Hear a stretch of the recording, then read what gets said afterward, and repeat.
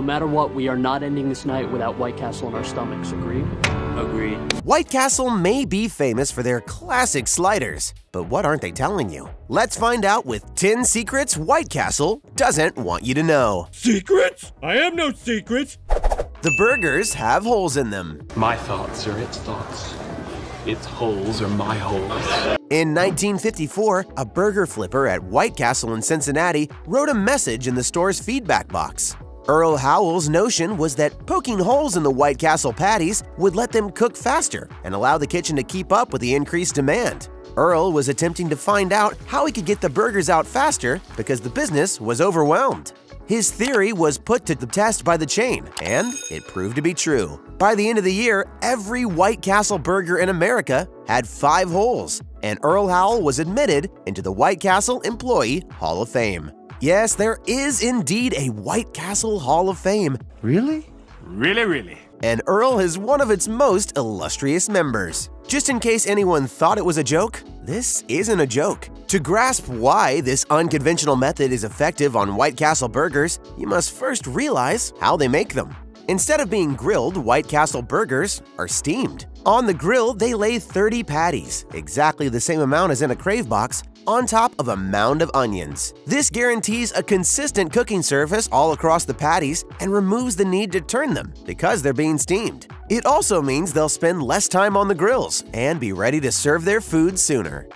There are no sites in their native state. Please tell me there's another White Castle in town. No. The utter lack of a White Castle restaurant in one's home state may look strange and even cruel to a die-hard White Castle fan. Despite the fact that the firm was started in Wichita, Kansas, there isn't a single White Castle in the city. The corporation packed up and relocated its primary offices to Columbus, Ohio in 1933, where it has remained since. Kansas hasn't had a White Castle in more than 80 years. That's too long. The last one closed in 1938. In 2011, the chain set up a pop-up shop in Wichita for a single day to commemorate their 90th anniversary. Or maybe to annoy Kansas supporters. Knowing they originated in Wichita, the chain thought it would be a great occasion to bring together some of the founders' family members. Before the business packed up and headed for the Buckeye State, hungry fans could get 2 sliders for 99 cents.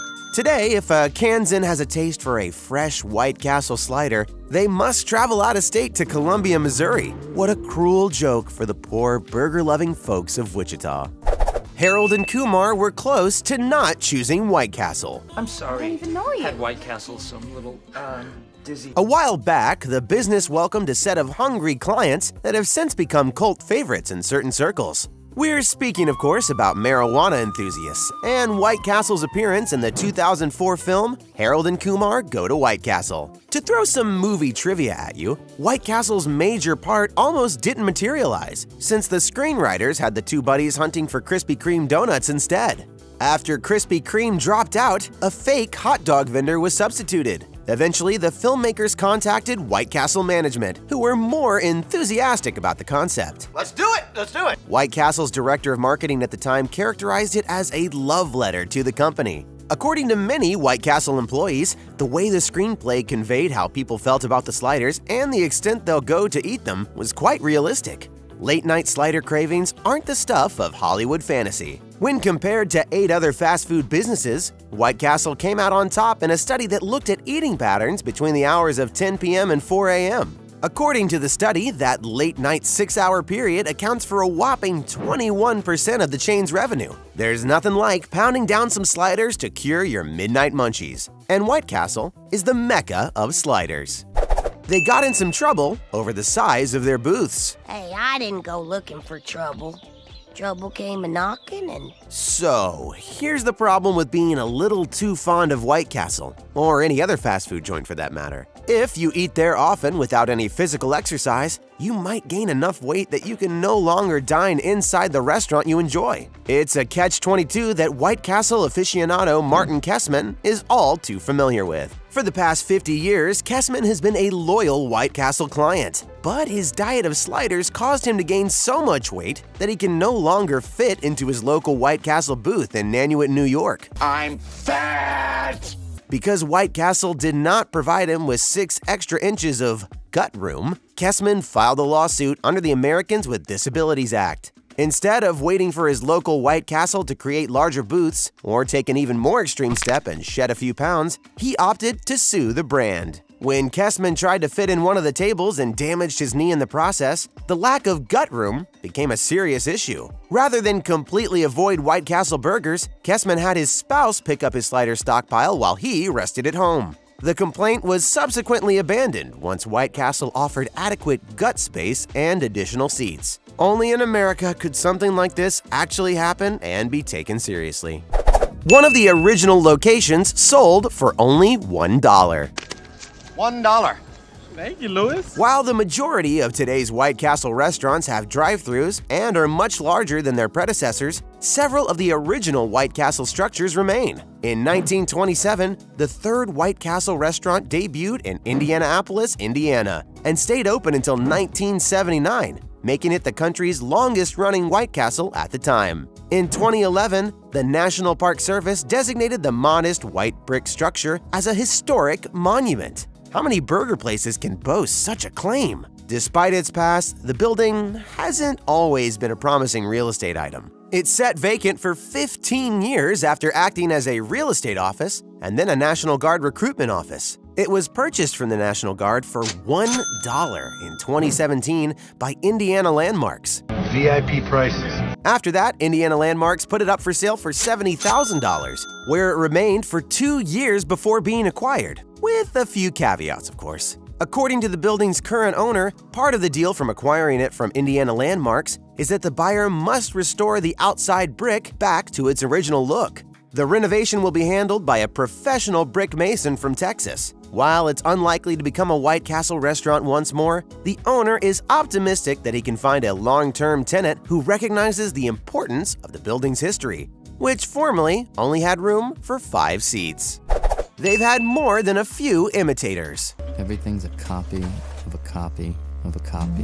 When it comes to a multi-million-dollar company with a lengthy history, the adage, imitation is the sincerest form of flattery, is especially true. Over the years, White Castle has had a slew of imitators, with the most of them becoming a blip in fast food history. Early on, White Castle was viewed as just another cheap food trend, but its little square burgers were so popular that the business was emulated by competitors large and small. Burger King had their own variation of the sandwich called the Burger Bundle in the 1980s, while KFC had its Chicken Little Sliders. While Chicken Littles and Burger Bundles are no longer available, White Castle saw the emergence of smaller burger places with the audacity to copy the White Castle brand and building style. You sit on a throne of lies. California now has its own copy of White Castle in the form of Coastal Castle, a slider restaurant. White Castle didn't make that burger popular. That burger made White Castle popular, according to the president of Coastal Castle in 1985. Understandably, White Castle did not agree with this comment. They've spent 65 years developing a reputation, and they don't plan to let anyone profit from it. Coastal Castle, to cut a long tale short, is no longer in existence. White Tower, Royal Castle, and White Palace are examples of imitators that have come and gone as well. Meanwhile, White Castle's Craver Nation continues to grow. They did a study to prove that their food was healthy. Until you start serving healthy food, the midday mommies are pulling you from snack rotation. In the 1930s, hamburgers were considered an awful mixture of mysterious meats. That's still true now, but it was worse back then. Nutritional manuals warned that eating hamburgers was like eating arsenic. White Castle did the only logical thing at the time and set out to scientifically prove that hamburgers could and should be eaten. A White Castle co-founder asked a university professor to demonstrate that individuals could consume the White Castle burgers and remain healthy.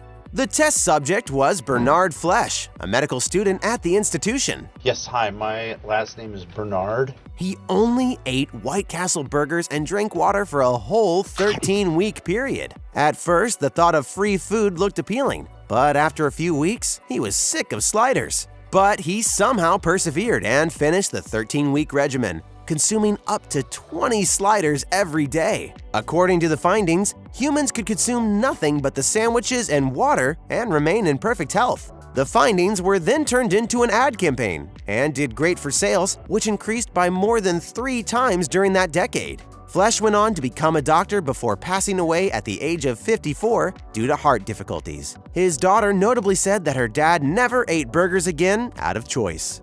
There's a rumor that the onions aren't actually real onions. Layers! Onions have layers. According to internet rumors, the onions in White Castle burgers aren't actually onions. They're actually little cabbage segments that have been soaked in onion juice. Is there a chance this allegation is true? Onions are an important ingredient of the White Castle burger recipe. A White Castle slider wouldn't be a slider without onions. The burgers are cooked atop a bed of sizzling onions, which assist the burger patties and buns to steam during the cooking process. That would be a bizarre twist if the onions weren't real, and it's a foolish one at that. Cabbage cooked on a flat-top grill lacks the texture of onions and has a harsh flavor. Furthermore, immersing cabbage pieces in onion juice would not make them taste like onions. They'd taste like onion-like cabbage chunks. I'm telling you, something's wrong. Another thing to examine is why the corporation would want to do this in the first place. They wouldn't save money by using onion juice. It is completely illogical. Anyone who believes the onions on a White Castle burger aren't onions has clearly never visited White Castle or even eaten onions. It is a ludicrous urban legend. The chain professes they use dried onions in their burgers, as they've done since World War II, back when onions were rationed and scarce. Look for dried onion chunks in the spice section the next time you're at a grocery store, and you'll notice the exact sort of onions White Castle uses. Of course, they rehydrate them first.